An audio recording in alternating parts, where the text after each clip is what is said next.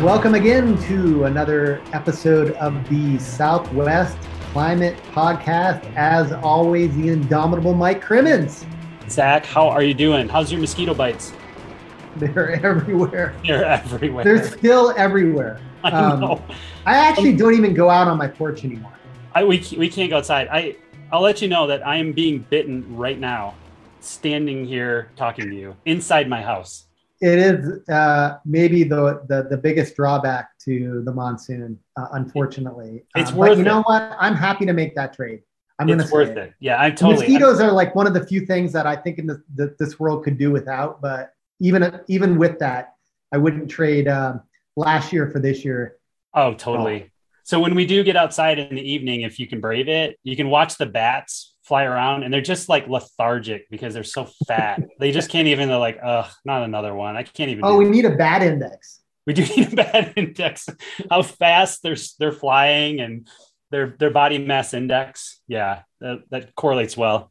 Well, it's good to see you on Zoom again, and I'm happy to say that this is another, I think, fun episode because we're still in the midst of the monsoon season. And, when we last did this, Mike, I think mid-August, I don't remember the exact date. In fact, I don't even know what date it is today. All these days sort of blend together, but it was about a month ago. And at that time, we were still in the throes, the really tight grip of the monsoon, a generational monsoon, as we were calling it, which I'd still argue holds up, but certainly the last month hasn't kept pace, and it really couldn't, but it's been of a different flavor. And so we have a lot to talk about just in the last month. We'll spend a little bit of time thinking about and putting the last 2 months in context. And then, we sort of want to ask the question, or I sort of want to ask the question of whether or not the monsoon is over. That sounds good. I got to give you full credit too for generational. I've been seeing that pop up in the media across the Southwest, and that is you, my friend. I know, it is pretty funny. I've seen it too. It's catchy, but it's also real. And I think like it's generational, right? Like we're not like exaggerating. I'm not saying it's millennial or it's not a mega monsoon, whatever that means. This generational, it's, a one in what? What's a generation? 1 in 25? Yeah, I think that's right. 1 in 50. I mean, you can make some arguments, and we did last episode for Tucson. This wasn't everywhere, but for Tucson, it was the wet. We hadn't experienced a July or a month with that much rain ever. So in that sense, it was historical. And we'll talk a little bit about this. But when you lump in August for Tucson, it's more like a generational. Completely with you on that, and I think that this monsoon walloped the population centers in Arizona. And so I think that there's sort of shared experience going on here. But as you pointed out, it wasn't crazy everywhere. It was good in a lot of places. And then, across New Mexico had a little bit different flavor as well. Let's talk about August or the last month, if you will. But just a little bit of context for Tucson. July was, the wettest at the airport. July was the wettest month on record for Tucson. That's right. Yep. But it was also broadly across basically all of Arizona wetter than average, and in some places, more than 200% of average. So July was vigorous monsoon for Arizona, and maybe a little bit more spotty in New Mexico, but the core monsoon region, at least in the U.S., was a very robust July, unlike anything that I had experienced while living here. And then also, when you go back into the data, some metrics had Arizona, when you aggregate it, average it across the state, was something like the second wettest in the last 120 years. So it wasn't the wettest according to that measure. But anyway, my point is July a soaker and like something that many of us hadn't seen before. Just going to throw in there that it was 8.06 inches in Tucson. That's right. In July. Just over 8 inches at the airport. And that eclipsed the old record of 2017. Your previous favorite year, favorite July, was 6.8 inches in Tucson. Yeah, it eclipsed it. It shattered it. But also, we might have mentioned this before, but it's worth noting again, that 2017, like the airport itself was sort of like the bullseye of all the showers. Like it was one of the wetter. So in Tucson, the flood control district has about 124 automatic recording stations across the metro area. So that's quite a bit. And so you get a relatively high resolution, spatial resolution. 2017, the airport was on the higher side. This year, it was kind of in the middle. I mean, and when you look at the 128 stations, more of them were wetter than 2017. So 2021 not only eclipsed 2017 at the airport, but across the metro area. And that holds also for other areas, although we don't have as great a resolution, obviously, for non-metro areas. I'll take that silence as a nod. I was nodding, which is not a useful activity during a podcast.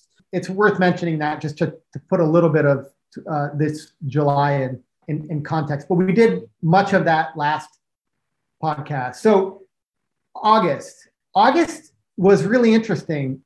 It wasn't immediately obvious to me because I think my perception of the monsoon had been so colored by July that I had just, and honestly, like the early part of August kept up the July vigor, right? But that changed. And when you look at the sort of spatial distribution, it was really a tale of the Southwest, two Southwests, like basically Mogollon Rim South, southern half of Arizona, and for that matter, southern half of New Mexico was wetter than average, whereas the northern regions were drier than average, in some places much drier than average. So we had the persistence in August on average keeping up, the persistent wet conditions keeping up in August for the southern half and drying in the northern half. And I think that's the biggest pattern that comes through so far in the monsoon in August.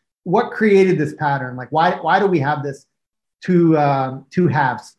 I think that building the story from the beginning of the monsoon in July and then kind of carrying it through does help highlight some of those differences. And I'm looking at some just daily precip maps through July, and it was still just kind of stunned at, we got into late June and into early part of July, and we were getting rain every day across, some part of Arizona, New Mexico. And then it kind of grew, and then we'd have these pulses of big days, and then they'd kind of retreat, but it was still raining pretty consistently. But once we got past the big event in late July that really hammered much of Arizona and New Mexico, it slowed down. And so that first week of August, it started to wind down. And then we got into right about August 5th through probably the 10th. So a good solid period there that the dew points started to retreat a little bit, fall, and the moisture retreated south. We had a little shift in the ridge pattern, and we started to get some pressure from the north. So those troughs that were not really present much in July started to kind of show their presence across the west. And so then the ridge started to get suppressed back to the south. And that's what we saw all last summer. And now we had a period of a couple of days now where that slowed everything down. It didn't shut everything down, and it wasn't the end of the monsoon. And, when we recorded the podcast, which I can't remember what day it was either, but coming out of July, you're just like, it cannot keep up this pace, right? It can't have hustle like this for the whole season. So I was really surprised that we did end up having a couple of very wet periods for the central and southern part of the state emerge with severe weather and some pretty heavy flooding in parts of the state. From about the middle of August through the third week, slowed down again around August 20th. And it wasn't until we ended up having Tropical Storm Nora across the southern edge of the Gulf that we got another good slug of moisture up here, which set us up for some more widespread precipitation. So August really had two distinct breaks in it, which again are normal parts of the monsoon. We just didn't see them early on. Big wet period in the middle with some severe weather, and then that Nora precipitation, which did end up raining on the northern part of the state a bit more later in the month. But I didn't answer your question, which is what's the pattern? The ridge really never built back to its extent like we saw in July, where it kind of gave us equal opportunity across the state. The moisture really pooled in the low deserts. And so some of the heaviest precipitation that fell in August was not in the kind of Mogollon Rim or the high country, which we normally see with the afternoon convection. It was low desert, flooding in Phoenix, flooding in Gila Bend with some fatalities and some damage, and flooding across some of the parts of the southern parts of the state too. Yeah, so I want to put a data point here, courtesy of our friend from the National Weather Service in Phoenix office, Paul Inez. He cued us into the fact that since 2007, when storm-based warnings or some storm-based warning era at the National Weather Service began, just 6 times did a weather forecast office issue more than 100 flash flood warnings in a single month. And one of those 6 times was in August in Phoenix. Yeah, it's amazing. Yeah, it is really amazing. And it's unsurprising that 2 other of those 6 times were in July, one in Phoenix and one in Flagstaff. So we're well represented in a bad way with flash flood warnings. But back to your point, so it seems like the ridge position really won out in July, and it was able to maintain its sort of favorable position to the north of southern Arizona and allow that moisture seep in from the south. And that ridge was more knocked around by, I guess, one could say that the sort of the higher latitude atmospheric flow sort of beat it down a little bit and was able to knock it south. I mean, is that the right way to think about it? That there's always this sort of tension between forcings from the south pushing, the heat and the heating of the continent pushing the position of the ridge north, but also these higher latitude forcing sort of influencing the position of the jet stream and its curvature and from the north.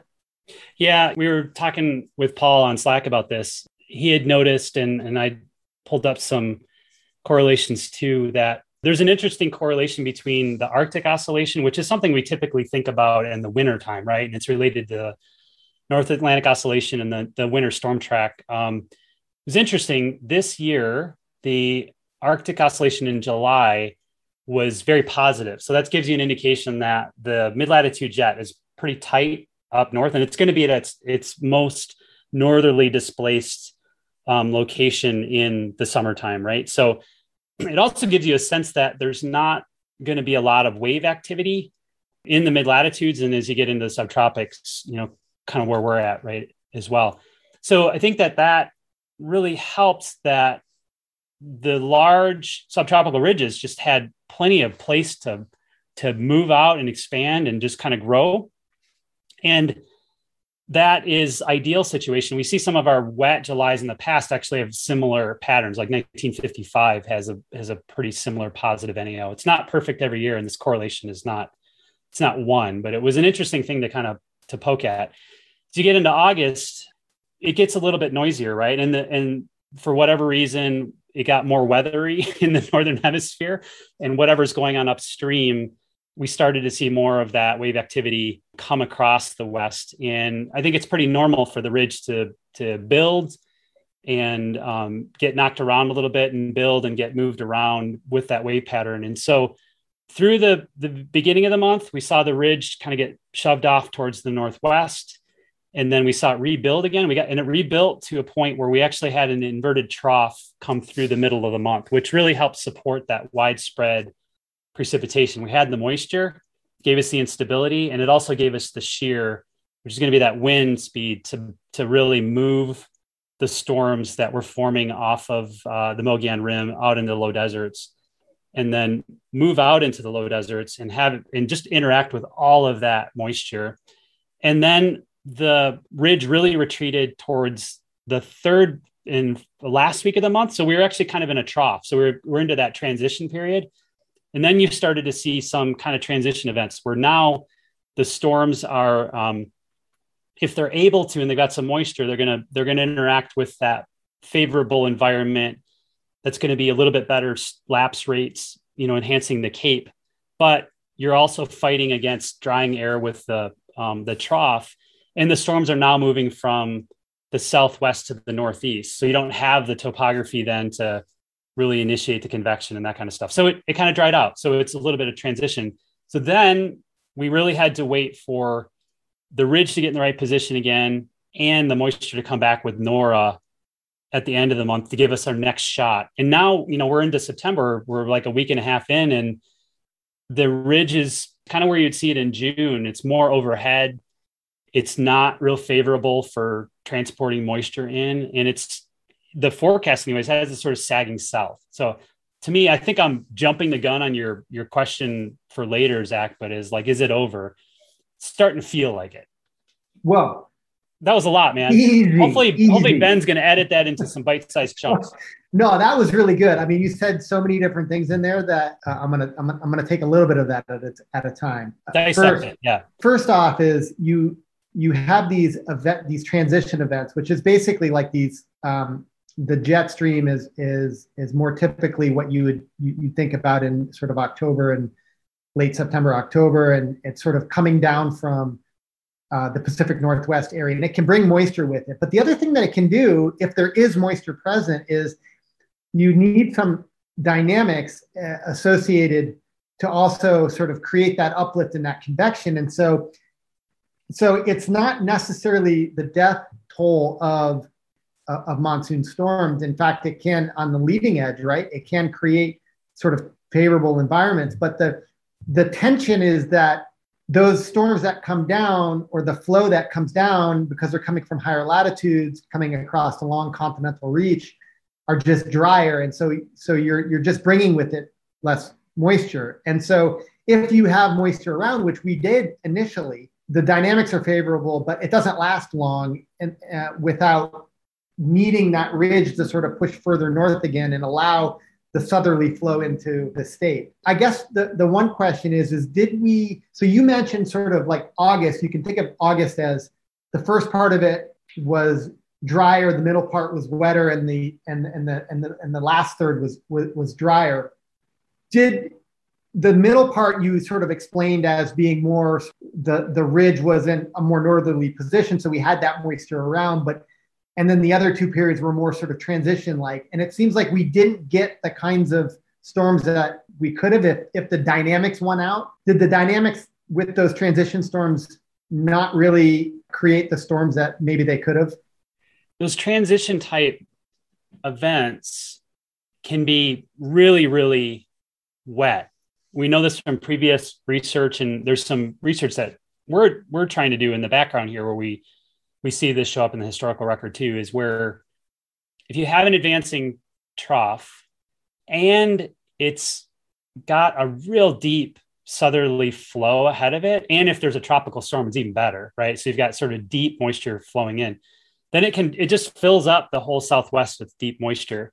And then those dynamics can usually support widespread heavy precipitation, right? And so that's kind of ideal. It's really convergence of those two things. And we didn't really see that. So some of the heaviest precip events occurred with actually the inverted trough moving from east to west. And that was sort of the middle of the month, right? That was middle of August. Yeah, middle of August. But then just a couple of days later, we had a trough approach into that same moisture, and then it kind of flipped it around. And then you ended up having, that was supporting thunderstorms that were then moving the other direction, right? So the first storms were moving into the low desert and just hammering low desert. And then the whole circulation pattern flips around. And then you've got a trough moving in, and the upper level winds are switching around to the southwest. And they're now aiding and abetting the storm formation on the high country now, that's then moving them off to the southwest. So it's kind of an interesting interplay between these east moving storms, and then, days later there were west moving storms. And that's awesome. I love that. Yeah, it was super interesting. I'm like staring at the the daily weather maps right now, just kind of like trying to piece together what happened. And part of this, what cued me to this was that you mentioned, Paul, earlier with the Phoenix Weather Service office, but I was looking at the storm. They have 4 storm summaries for these big different events in that wet period in the middle of August. And they all have just sort of subtle dynamics and subtle impacts associated with it. And some of this too, just to make sure, forget our friends in New Mexico, some of this activity did reach into New Mexico as well and was part of this wet period. So one other thing about that pattern, about that, the two halves, the wet south and the drier north, how much should we believe? Like, I'm looking at maps now and, we've got these graded data, and we know that large swaths of northern Arizona, particularly eastern Arizona, doesn't have a lot of coverage, right? Like, it's not as well instrumented. So, Mike, do you believe like that it's really dry up there? And what have you heard? Because you get out and you actually talk to people. Well, I don't leave my house anymore. So, I mean, there's that. So I live through the internet, and if the data's online, it's real to me. But I was really interested in this as well, because it does look pretty dry, but I was poking around at some different data sets, and over the last 30 days across the northern part of the state, it's kind of a mixed bag. So there are some sites that, given the character of the storms, did end up getting some pretty heavy precipitation. But this is also too, is that some of these are pretty remote sites and they're automated sites, and we're not, totally sure on the quality of the data. I'm looking at a RAWS site that's up near the Grand Canyon. So for the last 30 days, this RAWS site saw 3.5 inches, and it should, in August, it normally sees about 2. So that puts it at the 94th percentile for August. So it's pretty wet. And this is a RAWS site. And so there's a nearby site, which is at the Grand Canyon entrance, that got about 0.5 inch of rain. And so that site normally sees about 1.5 inches. So those are really close to each other. It's very possible that RAWS site got clobbered by a localized storm, but there's quite a few gauges around it that are pretty dry for August. That's a good point that you bring up. And that's kind of why I raised this question. In part, the monsoon is so challenging because of its spatial heterogeneity, and just given that these areas don't have a lot of ground truthing, you can get perhaps the wrong picture off of just a few stations, but there is satellite stuff that people look at, and talking to people and ranchers up there, which I guess you don't do anymore sitting in your house. I do more remotely at this point. Yeah. Can really help fill in the sort of holes in the data. These graded data are made from station data, right? So as you're pointing out, they're only as good as the station data. And oftentimes they don't have all of the station data we have available to us. It wasn't a complete failure, it looks like, across the northern part of the state, but it was a bit drier than you'd normally see in August. And remember, August is a high bar. August is typically our wettest month of the monsoon. And often it's the wettest month the entire year for some of these locations.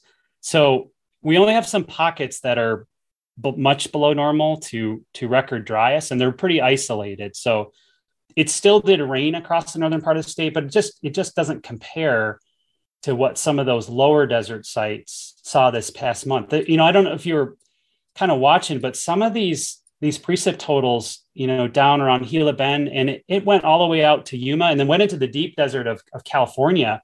Just epic, precipitation, 4 or 5 inches in a day with some of these storms, just really, really impressive for these areas that don't, most of them don't get 3 inches on average in a year. And we're clocking 4 or 5 inches in a couple of hours. Yeah, I saw some of those. I mean, they're impressive. They're impressive looking. They're impressive looking virtually in the data, on the radars, and they can do quite a bit of damage. Absolutely. Just to your point about the northern part, that it did rain up there. I pulled 2, maybe not as much as it has in the southern portions, and maybe not as much as average, but it wasn't last year. You probably have this a little better at the ready too, but I was looking at Albuquerque, which we were a little worried about middle of last month, because it had kind of slowed down. Pretty good rain, kept pace slightly above average by the end of July. It didn't not rain in Albuquerque in August, but it wasn't epic, right? I mean, they ended up having a handful of rain events. None of them amounted to much, anything from like maybe at most less than half an inch to, a couple of 10th inch days. And so, by the end of August, Albuquerque is now not quite meeting average precipitation. And it looks really likely at this point that they're going to end up below average for the whole monsoon season. Yeah, let me do the roundup around these cities in a minute. But just to put the final point on the drier northern area, I just looked at two stations that have very long records. They're part of NOAA's U.S. Historical Climate Network, which are chosen based on the longevity, and they've done some pretty high bar quality control on them. They're few and far between, which is why it makes it problematic for the monsoon season. But nonetheless, they're long records. So I looked at Canyon de Chelly, which I always want to say is Canyon de Chelly. I don't know why. Come on, get your French on. And Holbrook. So Holbrook, August for Holbrook saw about 1.25 inches of rain, which was, according to this record, about 75% of average. So, it's close enough. I mean, it got some rain, and it was sort of middle of the distribution in terms of like its rank out of 127 years in this data set. And Canyon de Chelly was about 1 inch or 70% of average. And again, sort of in the middle of the distribution in terms of rank. So dry, below average, but some rain. I think when you combine that with July, you still get a sort of a favorable picture. And so let's transition now and just to think about both of these months back to back, because I really think this is how we're going to evaluate the monsoon and not such on the week to week basis. But when you combine these, the NOAA rankings, they don't allow you to do 2 months. So you have to do June, July, and August. We didn't see much rain in June. So I'm just going to say that June was near average and sort of is inconsequential to the ranking. Mike, you can disagree with me if you want on that. But no, I'm nodding again. I'm agreeing. Okay. Yeah. June, July, and August, for the totality of Arizona, it comes in at 121 of 127. So what does that make that? Sixth wettest on record? Yeah, sixth wettest on record. I've got to count. I mean, generational, I'm sticking with the narrative, Mike. I'm with you. I think, again, it depends on... I guess that would be a 1 in 20 year event then. Yeah. If we did it by probabilities. Right. And I think that there have definitely been monsoons in the last 20 years, though, where locally, in different parts of the Southwest, it has been way wetter, right? So I think for you and I to see something like we saw in Tucson again it's probably a long time coming, unless climate change has changed everything about the frequencies. Let me put a finer point on that, because I have the numbers here, and I was just looking at the 5 cities, the kinds of cities that we often talk about: Tucson, Flagstaff, Phoenix, Albuquerque, and Las Cruces. And so this is treating the rankings as if the monsoon season was over. So the numbers that I give off would not get any worse, would only go up from here, but it gives you a picture of if we got no more rain at these cities for the remainder of September, this is what the ranking would be. And I think this gives you a picture of just a sort of heterogeneity across the Southwest. So as you said, yeah, Tucson so far has been the 3rd wettest in 74 years. Right now we're at 12.8 inches. I'm doing that off of memory. Mike, correct me if I'm wrong. 12.8 inches or 12, somewhere around there, with the record being 13.9 inches. And so we'll talk about whether or not we think it's going to be broken. But first of all, 12.8 inches is obscene for Tucson, but it ranks 3 out of 74. Phoenix, 13 out of 74. So it's above average, obviously. Flagstaff, 11 out of 73. And then you go to sort of New Mexico, it's a little bit of a different story. Albuquerque is below average and ranking 105 out of 131 data points. And Las Cruces is a little bit below average, ranking 76 out of 131 data points. So yeah, there's quite a bit of heterogeneity across the Southwest, with Tucson, coming in at sort of leading the charge here. Let me correct, not 12.8, but 12.4 at Tucson Airport. 12.41. 12.41. Thanks, Mike. That's what I'm here for. I'm nodding again. Does that help? It does help. Okay, good. So is there anything else, Mike, that you want to say in terms of either like the sort of interesting patterns that you've seen either in August or July and August together? And just in terms of putting this season so far in context? Yeah, maybe this will help us segue a little bit. But as you know, I've brought this up a couple of times. I'm kind of obsessed with 1955 as an analog.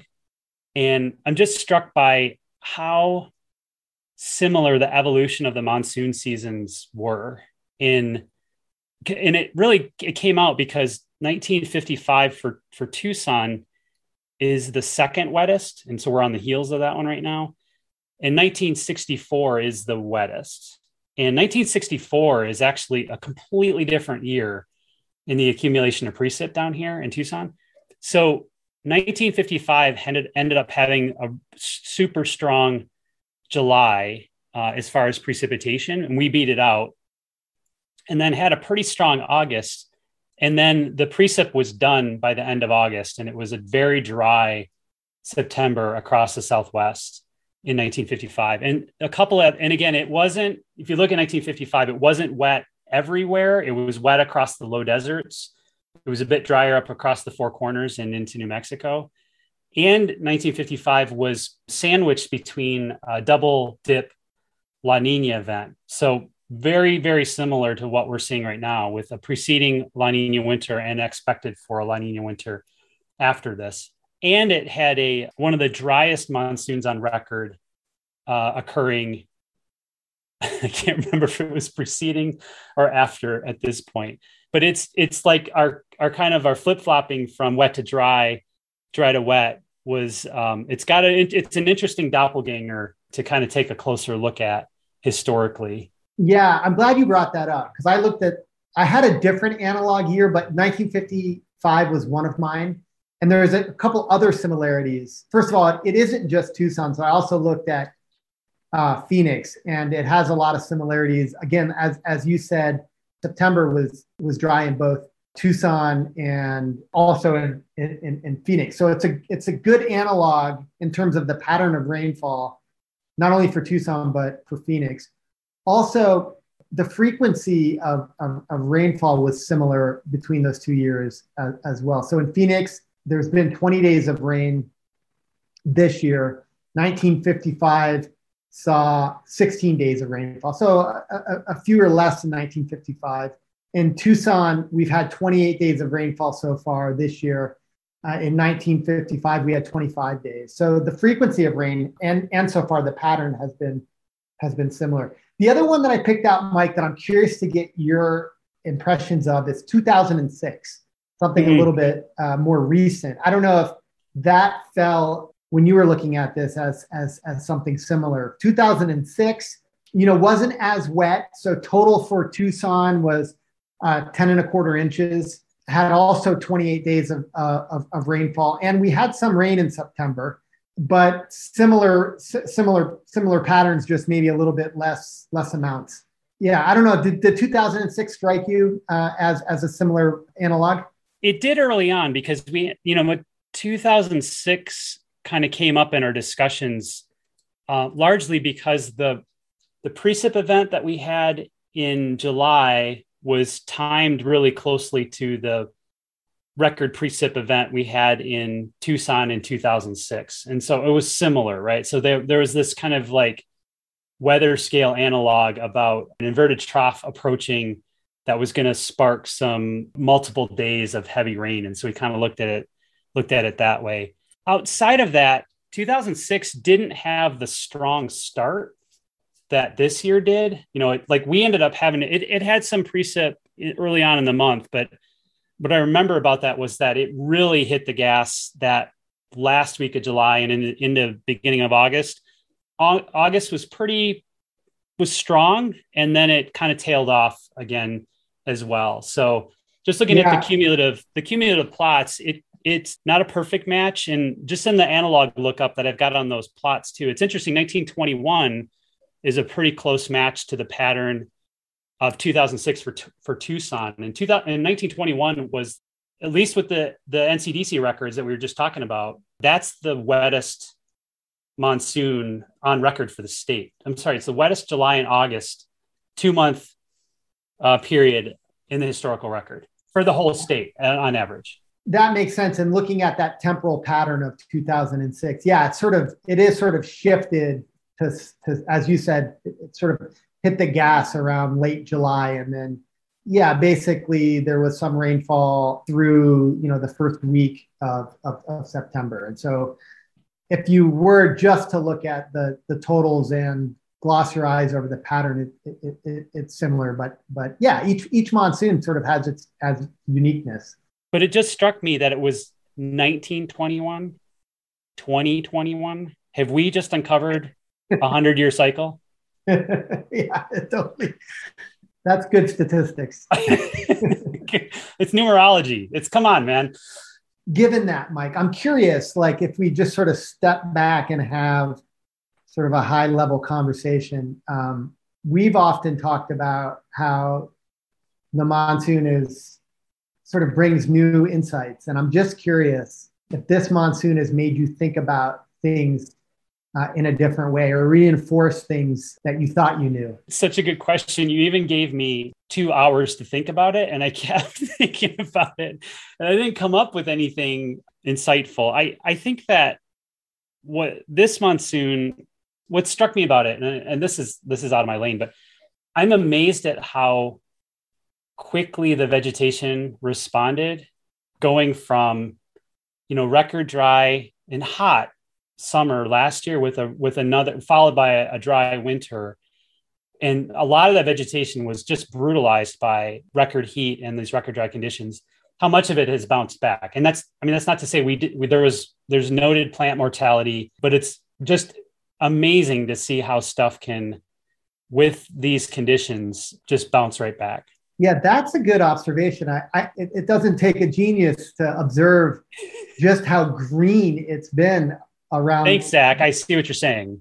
South. No. But I didn't actually think about it in that way. I mean, particularly after the last 2 seasons, how much the vegetation is resilient, in other words. And, I'm not an ecologist, but I guess it seems to be a little bit tuned up to these boom or bust cycles, or maybe not, maybe that's the wrong way to think about it, but it's just incredible how green it is. Yeah. I mean, and there's invasive species that are clearly greening up because they can take advantage of it. And I don't have a good sense of, there's longer term mortality in some of the trees that can't be solved by a really wet season, but it is just amazing. I'm looking at like NDVI from satellite, the greenness, and it's just pegged. And you're seeing low desert areas that have all this vegetation. It's just an amazing turnaround. And I'm sure it really stands out too, because it was so stark coming out of last summer and into last winter with very little great vegetation and loss of vegetation and burn scars everywhere. So that to me was pretty striking. So what do you think will be the lasting impacts of that? Like, and how long will this persist? I don't know. And we got to start talking to our ecology friends to get a sense of that. It's like, what does this look like when it senesces? What if it actually crumbles up and blows away? Or what if it is newly established vegetation? Like I've heard about big saguaro cacti recruitment that can happen with really wet summers like this. Can those cacti can they be sustained? Are the conditions next winter, next spring, and next summer enough to kind of nurse them along? We had cacti grow in our yard, which I've never seen before. Like they popped up out of the rocks. And that was amazing. I'd never seen that. 20 years I've lived here. I actually got this question by a news station, and I couldn't answer because I'm not an ecologist, but they also wanted to know. So what does this mean for the vegetation going forward? And I'm like, I think my answer, like I moved it toward like water supply. Yeah, exactly. Yeah. I was like, well, it could be helpful, if the soils remain not saturated, but have some water in it. If there's soil moisture in it, then that'll be helpful when, the fall and winter rains and snows come, to being more efficient with runoff. So I didn't answer the question because I don't know the answer, but I am curious, what are sort of the lasting impacts of this in terms of vegetation? I do think that the pattern of precip, the amount and the timing, the frequency of precip this summer in some of these wettest areas, and again, it wasn't everywhere, was such that I think it actually pushed water fairly deep in the soil. So it might actually be available for a while for some of the deeper rooted plants, which is really quite interesting. But I guess the flip side is that, you and I are going to be talking about fire in the low desert for the next 9-10 months until we get into the next fire. People have done good studies on this, that following wet summers in the deserts, there's elevated fire risk, just because there's more, like the fine fuels, like there's more of it, and it doesn't take long for them to dry out. Yep, absolutely. All right, so I have two things that I've been thinking about. This first thing is so obvious, but I have to preface it by saying that, like, the hardest part and actually the most enjoyable part of like the monsoon is like trying to make sense about this phenomenon that has a tremendous amount of variability in time and in space. And when we think about, like, the monsoon itself, it's a regional thing. And so trying to characterize the monsoon is like a very difficult thing. And you, Ben, and I, we spend an obscene amount of time talking about how to actually do this. And I don't think we've come up with like a great way, because there's really, you really sort of have to look at a whole bunch of different metrics and to try to explain it in a coherent, simple way. It eludes at least me at the moment. So with that, I think the monsoon is this, and I've sort of argued that it's this existential phenomenon. By that, I mean, like, you have to sort of kind of experience it. And we're like looking down at data and trying to make sense of this, but it's abstract. And until you experience it, the things that you think don't have resonance, at least for me. And so my very simple thing that I've learned this year is that it really is all about the moisture. And I was trying to think, would this have turned out differently? Could this have turned out differently given all the monsoon moisture around? Could we not have had a good monsoon season, at least in sort of southern Arizona? And I kind of feel like the answer is no. And push back on me if you think this is the wrong take. But it really is about the moisture, and that's the driver. And then all of these other things that we talk about pushes that moisture around. And yes, when you're sort of like on the margins of the moisture availability, then those things matter in terms of flipping it from a positive or above average to below average. But with the moisture there, like, we're sort of locked in. And if you agree with that take, I think that just means that fundamentally we need to be paying attention to, when we think about like the future and we think actually about the past, trying to characterize the past, this is what we turn to. And I think that's an obvious statement that people are going to be rolling their eyes at, that pay attention to it. But it came home to me this year because of how much moisture has been around. Yeah. Okay. I'm going to push back a little bit on this though, because the main idea about characterizing monsoon, that's absolutely, I think it's spot on. I am still really struggling. I was even kind of prepping for today, was like, what happened and how do we sum it up? But I can remember numerous previous summers, and it wasn't the previous two, 19 and 20, we should never speak of again. Okay. We had very few, if any, if I can remember, too wet to rain days. And like, that's not normal. So, the too wet to rain days are the moisture is present, but you don't have the other ingredients. And the monsoon is about baking. Like, I've decided that it's about baking, and the recipe is going to require some key ingredients to make good cookies. And you can mess with the ingredients, but if you take one of the ingredients out, it's going to taste like crap. It's not all the flour, not all the sugar. You can get different kinds of cookies every year, but if one of those key ingredients isn't there, it's going to be a bad cookie. All right, let me push back on that. Unless I think 2018 for Tucson might be a good analog. I just remember it being like there was a lot of moisture around and like we didn't get a lot of rain. Yeah, too much flour, not enough sugar. Right, but is that just taking too much of a myopic or particular place perspective? And that is to say that, okay, that's a good example of when it didn't rain in this particular area, but because there was so much moisture around, like that there was going to be rainfall quite a bit more elsewhere. Yeah. Okay. So this is interesting. This is coming out in the work that we're doing on precip patterns in the background, is that very, very heavy precip days tend to be spatially autocorrelated, right? So the more, but that doesn't mean that you can't have very isolated, very heavy rain in certain locations. But as you start to see a region start to experience heavy rainfall, it starts to grow as far as spatial autocorrelation. So very heavy rain days often carry over wide areas, right? Maybe that's sort of a truism that kind of makes sense. That doesn't mean you can have isolated, very heavy rain, but as more of those areas have isolated heavy rain, it starts to grow and encompass more of an area. So though that situation where it's too wet to rain, I'm even thinking back to some of those situations, that shuts down the low deserts. Often the upper elevations can still see precipitation during those events. So it reverts back to sort of a climatological precipitation pattern, is that precip follows elevation. But when you get the whole, like all of Arizona in play at once, that is a situation where it can't just be the moisture. You've got to have other things playing to your favor to be able to bring the low deserts as well as the upper elevations into play. I mean, I see the point. I obviously we've talked about this quite a bit, just all of the things that go into creating monsoon rain and how hard it is, and the things have to align. And we've even talked about this in recent pods about it's not just moisture around. If there is no moisture around, game over. But if there is, like you need other things to align.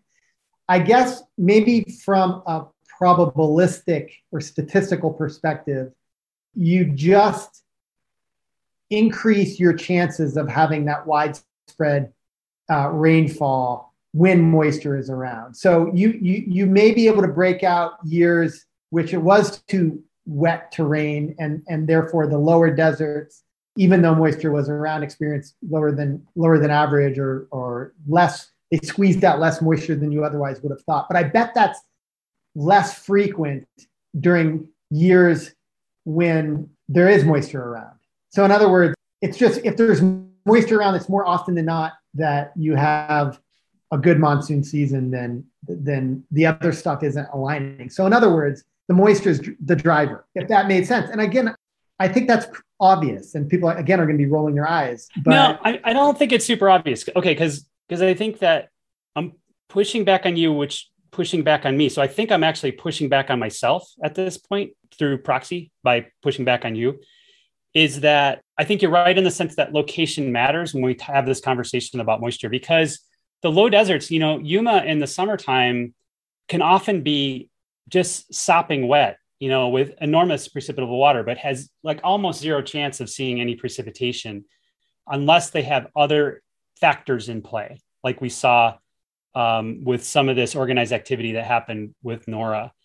And it's one of the key ingredients, but it's not everything. And again, I keep going back to my baking analogy. And I bet that, like you're saying, the recipe is a little bit different everywhere you go across the Southwest on how this works. And it's really different in New Mexico too, because of the way that their moisture source is different than ours. Moisture is primary because you can't have rain without moisture. But then you do need some of these other additional ingredients to really get that moisture lifted and out of the atmosphere in effective ways. It's not unlikely to have the amount of moisture around that we had this summer, and that bring with it sort of just a ho-hum monsoon season? You don't think that's unlikely? I think we've seen it. I think we've seen some past summers. I'm trying to pull up the dew point data right now for Tucson in 2018, which I think I remember. I mean, it was a good monsoon, but I don't remember it being a blockbuster. The humidity was really high. What we need to do is we need to look at precipitable water. We need a scatter plot of precipitable water and then actual rainfall. Yeah, we've done this before. Ben has actually done this before. That's what we need, and we need it for like a whole bunch of sites. Yeah, we've done this, and it's not great. Yeah, it's not predictive.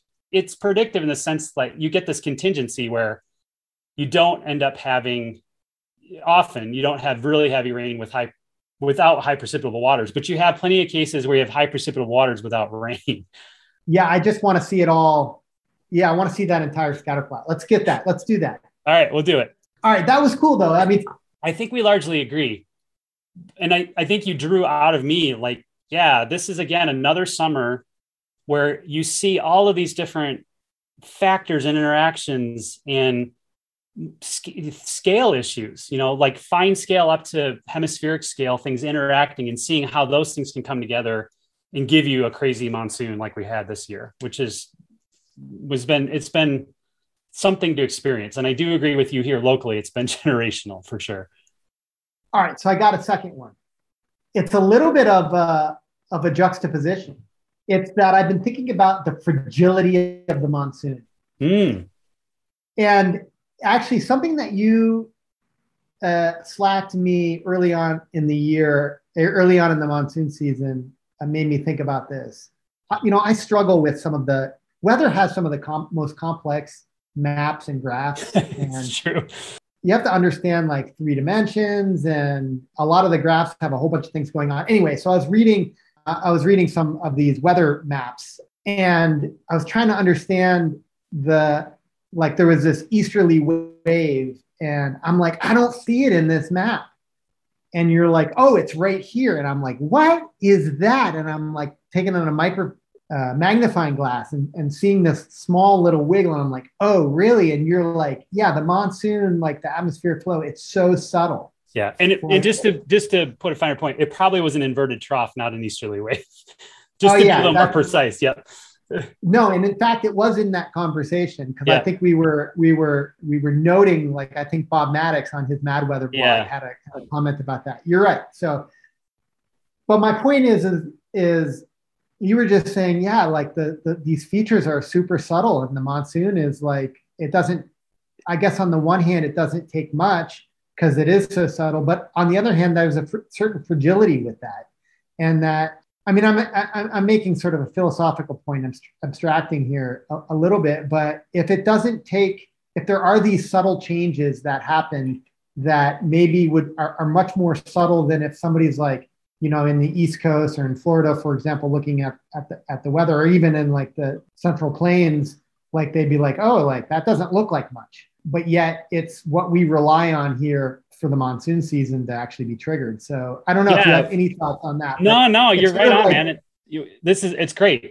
It's the tropics, right? The tropics end up having very, very subtle features that can turn into clusters of storms that organize themselves into their own self-sustaining things. That's an extreme example of, a depression turning into a tropical storm into a hurricane and then back down again. The event that we had in July was pretty interesting because that feature was not subtle at all. I don't know if you remember this, but it was like a giant almost closed low that formed over the Great Plains and then reversed direction and came at us. So it was the best thing you could have from a forecasting standpoint because you could see it coming and it had this organizing feature. And, what it did for the Southwest was create days and waves of precipitation, right? It's where you get into that murky middle ground, like you were pointing out, where you are in easterly flow and the upstream environment is moist, so it's not importing dry air. And you're looking for the wiggles that are often occurring between balloon soundings. That's the way we sample the upper atmosphere. So the models actually have to figure out what's in between these. And we use satellites now. We can look for the little circulations on satellites, and that can help initialize the models.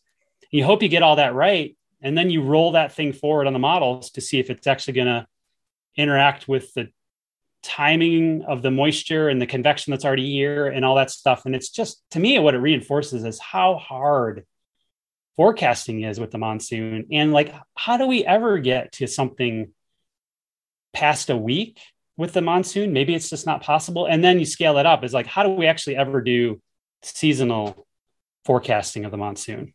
Yeah, the modeling question, I want to have that conversation because I paid more attention to the models this year than I ever had. Maybe we can save that for next podcast. But I'm curious, there's two ways to interpret what I said. Like, I mean, fragility is one side, but there's also resilience on the other side. And if there is like these subtle monsoon features, I mean, it can characterize the fragility of it, which might mean that it's easy to shut down, but it also might, the flip side of that, the resilient side of that is that it doesn't take much for it to get going. And I'm just curious, do you have a particular stance on whether or not you think the monsoon is subtle, and B, whether or not you think that means it's fragile or that it's resilient? It's a good, deep question. I think overall the monsoon, it's pretty resilient, but you have to take that with a grain of salt in the sense that it's resilient in the sense that the topography drives most of the seasonal precipitation. And so that, on average through most monsoon seasons, you're going to see this gradient. It will rain at the tops of mountains, and it will probably rain less in the valleys, and it'll be really dry in the lowest parts, right? I think what you're kind of driving at is that to get these kinds of monsoon events where it's raining everywhere, regardless of topography, that's different. And that requires convergence of a lot of other factors that you just don't see every year. Yeah. So that's a little more fragile. Like if you're trying to make a prediction 100 years in the future, 5 years in the future, like, is Gila Bend going to flood more or less? Oh man, I don't know. Yeah, I think the fragile narrative, I think you can spin it both ways. And I think the fragile narrative comes into, it actually aligns with this idea that we've been talking about how many things have to come together. And consequently, we get, on average, here in Tucson, something like one rain day out of 4. So yeah, it's hard to rain. And then, yeah, the resilient side of things, I guess, would be just what you said. It's like, it's hard to envision, given the monsoon mechanisms, that there is a future where there isn't a monsoon. So I think you can flip it both ways, but I'm going to continue to think about that. No, it's a good thought. And I think that this actually goes back to your previous one too, is that atmospheric moisture is increasing in the atmosphere. That's a climate change attribute that we know is happening. And if it's a moisture limited system, this is not a first order, like I'm not making a forecast that it's going to get wetter, but it does suggest that, we're not limiting one of the primary ingredients of the monsoon. We're actually increasing it, right? So does that lean some way in the future? I don't know. It's like we'd have to have some of those other factors really shift in an opposite direction to really fight against that increasing moisture. Because it's about moisture, like you said earlier. All right, Mike, we got to turn to the final part here, which is, we are now in the waning weeks of the monsoon. Conventionally, it's defined as ending at the end of September. So we've got 3 more weeks left of the monsoon. But is the monsoon over? Yes. It certainly feels like the monsoon's over to me. Yeah, it's over. Well, you said that so definitively. I know. I just wanted to cut to the chase. I think it's over. Okay, so why do you think it's over? This is both observational and using forecast information as well. And we are seeing the broad ridge is actually, I was looking at the weather maps today, and it's in a really pretty good monsoony kind of spot right now, but the moisture is really starting to retreat back to the south. And we even have a tropical storm trying to sling a slug of moisture our way right here. We're now fighting shortening days, increasing activity to the north with the normal sort of progression of the mid-latitude westerlies coming back into the Western US. And so I just don't see us running into the ridge building back north, getting into deep easterly flow and seeing that sort of typical monsoon pattern. If we do see more precip towards the end of the month, it'll be transition type activity. And that would be probably our best shot at that precipitation. Meaning it's not moisture it's moisture being wafted in from the north or the west. No, it'd be from the south again. It'll be because there's an approaching trough. So it's not because we're under that reversal of wind direction. That's kind of the hallmark of the monsoon ridge building north. It's because we're now funneling it in from the south due to an approaching trough. It's a transition. That's why we call it a transition. Is usually you see it at the beginning of the season as you're transitioning in, and you see it at the end of the season as you're transitioning out. And what ends up happening is the whole monsoon tropical air mass is drawn north at the beginning of the season. And if we're lucky, you hold on to it, which we did in a solid way, and it'll retreat back to the south as we get more into the westerly wind. Would you call that a monsoon? Would you tally if we didn't have this convention of September? Would you label it as part of the monsoon? Man, we're gonna do that again. We're doing that for 10 years. I'm a lumper rather than a splitter. Yeah, I like the idea of throwing it into the point total, even if it's a little bit weird towards the end.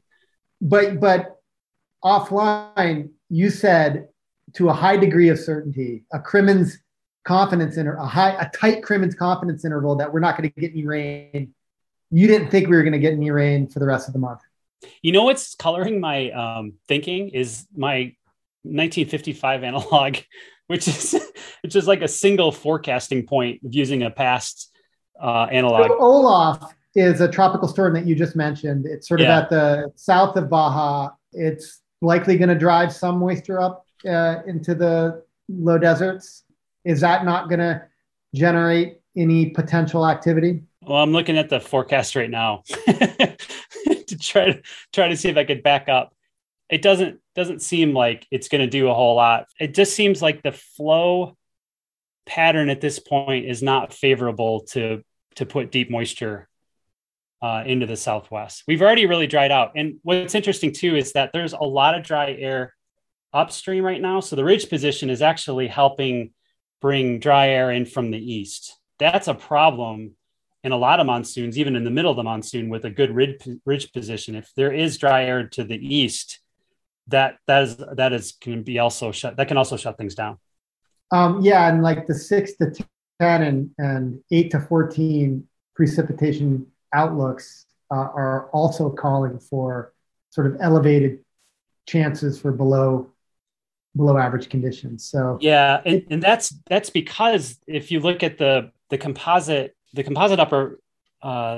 weather map that they use for that forecast, is it shows the subtropical. It shows its fall, right? I mean, it shows that the 500 millibar height pattern is retreating, and there's actually a broad trough across the west by the end of the month. That's game over, man. That's fall. And you know what? I'm kind of looking forward to it. That sounds kind of nice.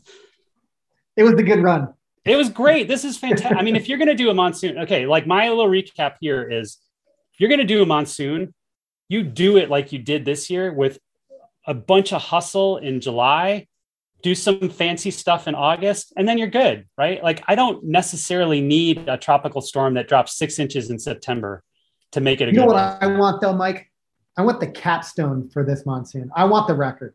You want it, man. I mean, it's still in play. I mean, like, come on, we need an inch and a half. I'm not asking for a lot here. Maybe like I told you it would be a half court. It's going to be a half court throw at this point. Like that's what I feel like. It's still in play right now. Oh yeah, it's still in play. We're going to go down at the very least the third wettest on record, and you'd have to go back to 60 to 64 to have a wetter monsoon. So that's a long time before I was born. So I'll take it. You got to play with this idea in your head is like, what if next summer we get 7 inches of rain, which is above average, what are we going to talk about? It's Right. going to be so like, kind of like, yeah, that's interesting. Middle of the road, ho hum. Yeah, I Because know, we just like, back to back, like extremes. I mean, this is the thing that as much as we hated last year, it was extreme. Yeah. And it's been extreme on the positive side, at least Yeah. in terms of talking about it Yeah. this year. I mean, listen, every single month there's something going on. It'll be yeah. No, I'm not. I'm kind of exhausted, quite honestly. Like, it'll be cool to see like this thing. It'd be great if we got an average monsoon and everybody did okay next summer. I'd be really pleased with that. If we followed both your prediction and your preference and got no rain, our own Ben McMahon would win the monsoon fantasy bet, because his cynicism and his game theory approach to the monsoon fantasy had him go like on the low end for September just so he could be in the running. But I have to mention, I know, and I'll let everybody know though that we're not taking, and then you don't get the weather station if you do win.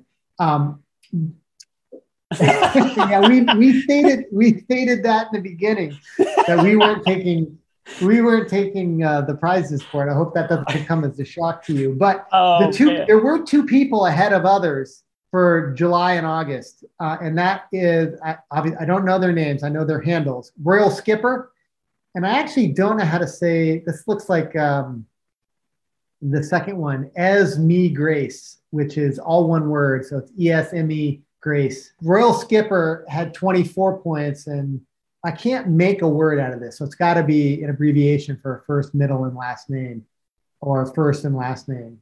Had 21 points. So they're not polling very well given the state of September's rainfall. But hey, it's not over. And El Paso and Albuquerque and Flagstaff and cannot hit your prediction, Mike, even if Tucson does. I'm at 113 on the full leaderboard. So 113, position 113. Yeah, actually 109 for total. So the game has it sort of accounts for your potential September points. So is that with your potential September points, your 113? Yeah. Oh boy, you're really bad. I'm terrible, man. Terrible. See what climatology gets you. It's kind of useless as forecasting tool. Except for most of the time. In an extreme year. So and we're looking forward to crowning the top 2 finishers. It's gonna be awesome. All right, Mike. Any final parting shots? No, we'll do the monsoon recap next time, and then we gotta turn our attention to La Nina and next winter. We also said we'd do a deep dive into the water situation because, that was a couple of months ago. The Bureau of Reclamation report came out for the shortage on the Colorado River, which generated a ton of news. So we should probably follow up on that. Yeah. Yep. But yeah, we got to do the monsoon recap. Maybe it'll be quick. If it follows your sort of thinking, it should be a relatively quick recap because I think we did a thorough deep dive the last 2 pods. Yeah, there won't be probably a lot to report. We can just kind of wrap it up. I say all this, and then we're going to end up having Tropical Storm Zelda roll right up into southern Arizona and then cross over into New Mexico on September 29th. Well, just one will give us a record, man. I know, right? All right. Well, thanks everybody for wasting the last hour with us. Thanks, Zach. All right. Cheers.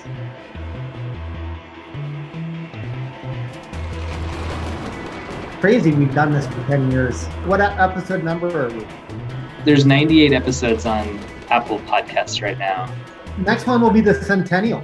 Our 100th episode. It's the monsoon recap, so that lands nicely. We should make it our last one too. Go out on a high point. It's either that or the 200. All right, let's shoot for 200. That sounds good. I'll have to kick us off.